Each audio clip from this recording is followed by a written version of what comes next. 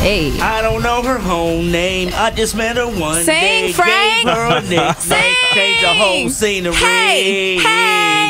One time she can't stop calling ski. Frank, you singing at my 5-year Hey, I'm wedding trying to get on anniversary. that remix, Lil Key. I can't wait to put you on it. Come on, man. Lil Key's in the studio for the Morning Culture. Yes. It is your first Morning Culture Report right now. 404-741-WVEE.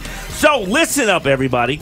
Back in 2017, Beyonce tried to trademark her daughter's name, Blue Ivy. Okay. Yes. Remember, as a way to lock down the rights for her daughter's future endeavors.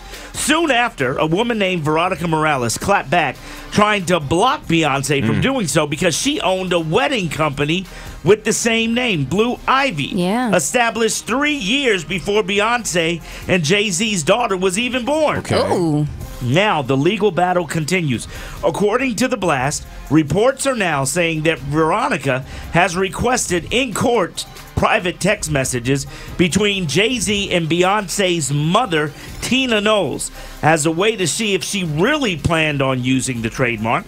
Second, Veronica and her legal team want to know even if Jay-Z knew of the trademark that she had before their daughter was even born. Wow. By looking at text messages and being very private, of course, Beyonce was like, no, I'm not sharing my personal information. Oh, she said no. I ain't giving you my. Veronica's, what did she say? She said no. I'm not giving you my text messages. Okay, that's personal. That's between me and Jay. Being I the feel it, private girl. celebrity she is. But here's the other thing. Veronica's legal team also wants to see in text messages whether or not Jay-Z even thought about it, because earlier when Vanity Fair interviewed Jay-Z about Blue Ivy, he said he had no plans on trademarking the name. Now, to clap back, Beyonce was like, yeah, well, that's why you tried to get me to give you $10 million for the name. Oh, I So kinda this feel is it. getting real dirty right here, I tell you what. Yeah, it's crazy. But look, so if anybody had the opportunity to do a meet and greet with Cardi B and come in contact with Cardi, some people were saying that sometimes she seems like she's not really paying attention.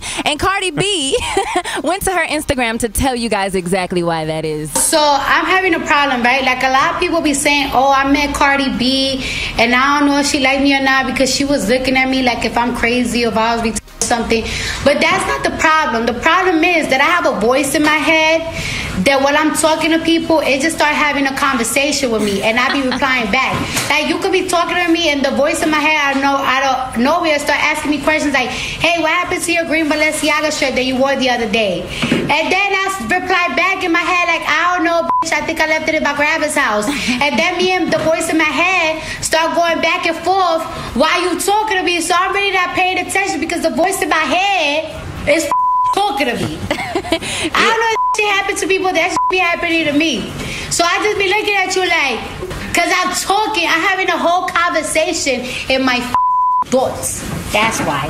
Well, there it is. I mean, I can relate. Like, I'm a Gemini. I be having conversations with myself all the time. How many voices are in your head? Oh, so many voices, friend. Okay. I got so many. I think what it is that a lot of times strangers come up to you and they want to have these long conversations. You know what I mean? Do they do that Can to you you, relate? Keith? Like, people be thinking they know you and have just long They conversations? knew me all their life.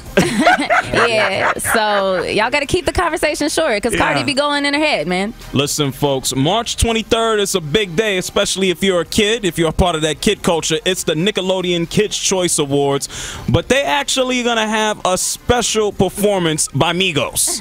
That's a big deal, all right? That's dope. That's next Saturday. DJ Khaled is going to be hosting the entire award show, everything having to do with kids culture, music, food, movies, etc. But Migos is going to go out there and perform. Are they going to do like a Kids Bop version, or how they going to do that? I would assume they're going to, I mean, they wouldn't do Bad and Bougie. I mean, why not? I guess. Kids love Bad and Bougie. Yeah. Why not? Why not? You got a song coming out with Offset, nah? Yeah, for sure. See, would you be able to do that song at the Kids' Choice Awards?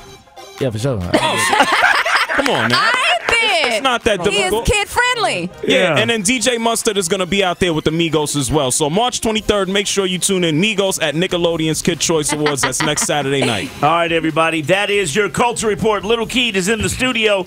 We're going to the one and only coming up next in just 9 minutes. Swamp Izzo. Hey. He came from the Blue Flame to set it on fire in the studio. Yes. The Morning Drip is up next right here on The Morning Culture. We doing it for the culture, y'all.